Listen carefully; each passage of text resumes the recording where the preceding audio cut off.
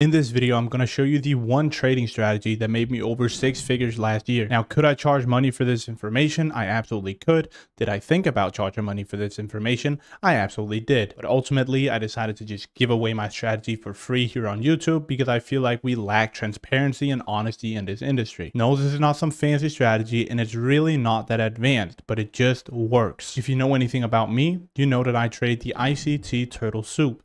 Now that means that I sell the highs and I buy the lows, whether that would be external range liquidity or internal range liquidity, that doesn't really matter, right? But I'm not just buying any low and I'm not just selling any high. And that is exactly what I'm about to break down for you in this video. But we must always remember that the strategy is really not the important part of the trader. The important part is finding one strategy and using that strategy over and over again. Because again, realistically, any strategy can work once you've used it long enough. And there's nothing that beats market experience, meaning that you watch the charts go up and down for a certain period of time. Some of my best trades are simply just a gut feeling because I've seen it happen so many times. With that out of the way, let's jump on the charts and let me show you a few examples of the strategy that I use and I have used for a very long period of time. So this right here is just a perfect example of my strategy. Now, it is not a mechanical strategy, okay? That means that this is not going to work every time it appears on the charts, okay? You must have some sort of narrative backing up this trade, right? What do I mean by narrative? Well, it must be following the overall drawn liquidity, right? You cannot just trade this in any direction. So I must have something telling me that I think the market is going to go lower and the market must have a reason to go lower. So for example, in this case, let's say that we had a large higher time frame inefficiency that the market had not rebalanced to yet down here. And I'm going to use that as my shorter term drawn liquidity, right? Now, when the market starts trending down like this, what will we typically create here, here, and here? Well, that will typically be imbalances, right? And it's actually very simple what it is that I look for. And it's basically a high inside of an imbalance that failed to fill the imbalance, right? Because what does price want to do? It wants to rebalance towards inefficiencies or hunt liquidity. So I'm kind of using those two concepts together because we have a high, which is buy side liquidity, and we have an inefficiency that the market has not filled yet, right? So the first high that hit this imbalance did not fill this imbalance, right? So the market is not entirely done with this imbalance because these imbalances are here to get filled, right?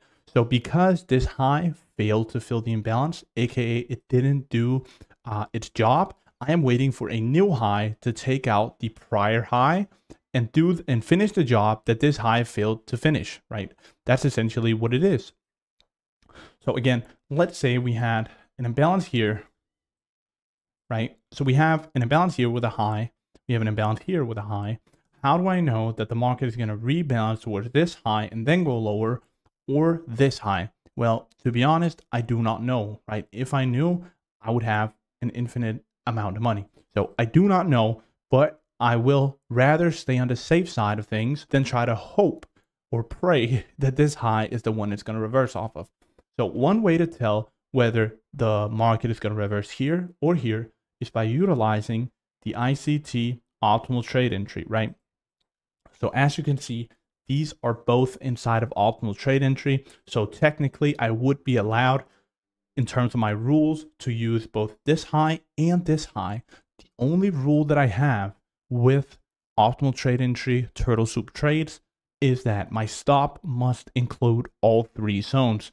And preferably my stop has to go to the high that I draw the Fibonacci extension tool from, right? And as you can see, had I entered here with a stop at the high, it would have still worked. And that's the safest option when there's two highs. But let's say this high was down here, right? Let's say the high was here.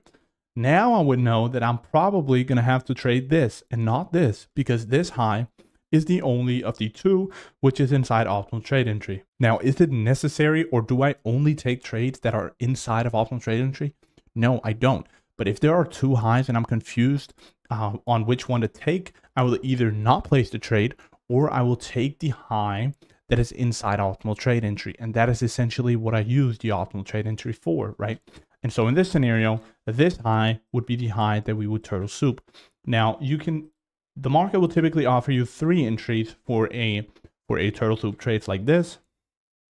And the first entry is going to be the high, right? That is the most obvious entry. It is the most safest entry to make sure that you don't get left behind.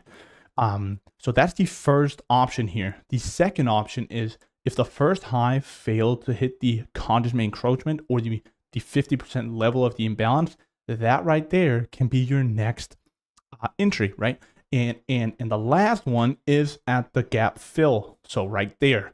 Now, obviously this one is a bit more risky in terms of you're probably going to get left behind, or there's a higher probability of this trade running without you. So it all depends on your stop loss, right? If you are not comfortable with the stop loss that the first entry is going to give you, well, then place your entry at the conditional encroachment of the imbalance. If you're still not comfortable with your stop, then place it at the gap fill.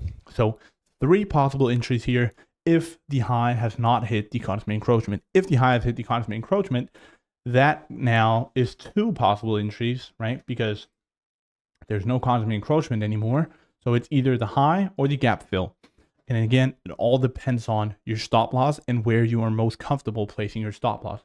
Same exact scenario here if we wanted to turtle soup a low. So it's not only highs, it's also lows. I'm just giving you an example of a high, and I'm about to jump onto actual price action and show you this strategy in real time and how I caught or knew the longer term drawn liquidity for the DXY, only utilizing this single concept.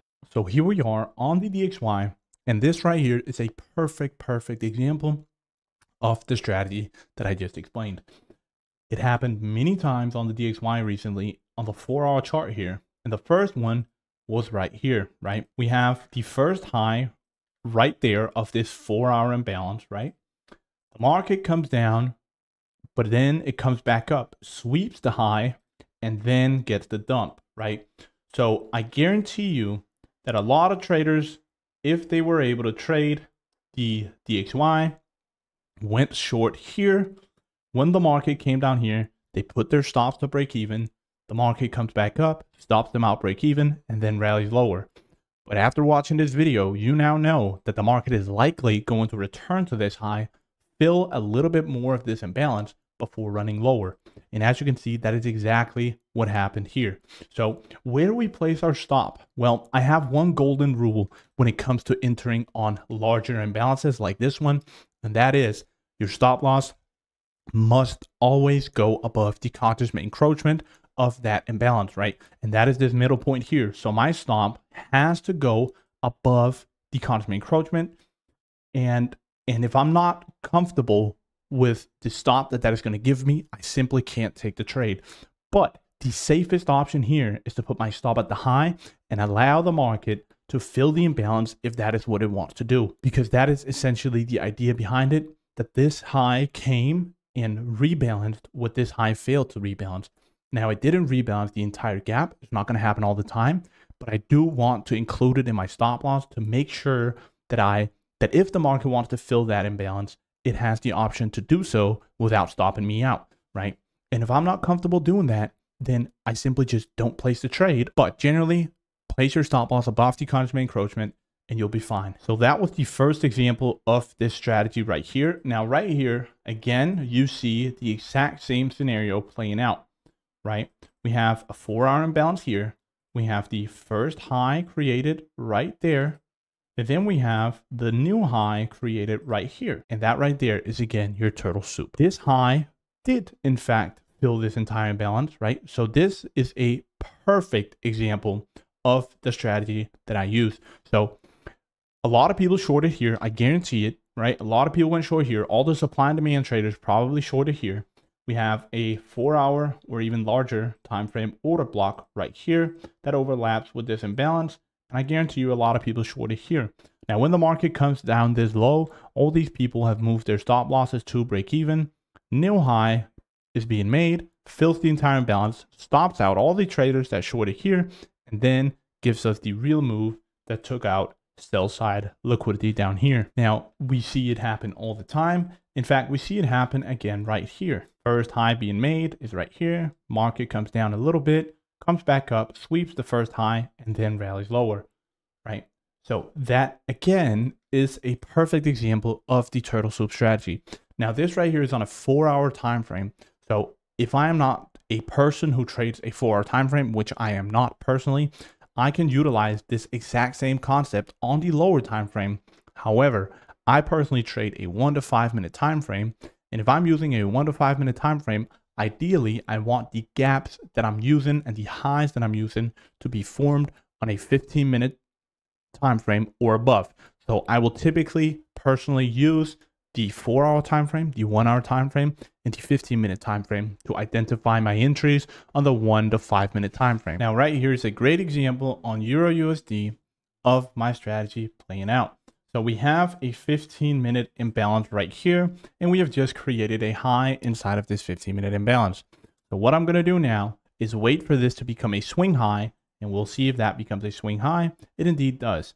This right here is now swing high that failed to fill this entire imbalance. We have bearish displacement right here. And what I'm looking for now is a sweep of this high, and then I'm inside a trade. I'll go to a lower time frame, and I'll look for the high, which is right here. I'll wait for that high to get swept. Either my entry can be here, here, or the gap fill. We're going to go with the cosmic encroachment of this trade. We're going to keep quite a tight stop on it and go for the previous low right there. We're now going to play out the trade and see what happens. And as you can see, we made more equal highs before eventually taking out the high that we made and rallying down lower, right? So again, looking at it on a 15-minute chart, you can see clearly that we made a high inside of a 15-minute imbalance that failed to fill the imbalance. New high comes, fills the entire imbalance, and then rallies lower, right?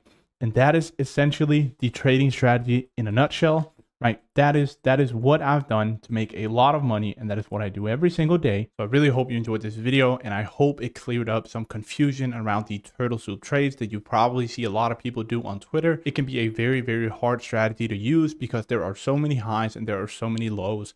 So being able to pick apart the good ones from the bad ones is just key when it comes to turtle soups. The reason why I decided to trade turtle soups over anything else is because I am able to get such good entries with these turtle soups. Does this mean that this strategy is going to work all the time and you're just going to go out there and make a bunch of money now? No, absolutely not. But it is a well back-tested strategy that I personally know have an edge over the market. Now, will you have to use this strategy over and over again for it to have an edge for you? Absolutely. But I gave you the foundation of this strategy, and that is essentially all I can do.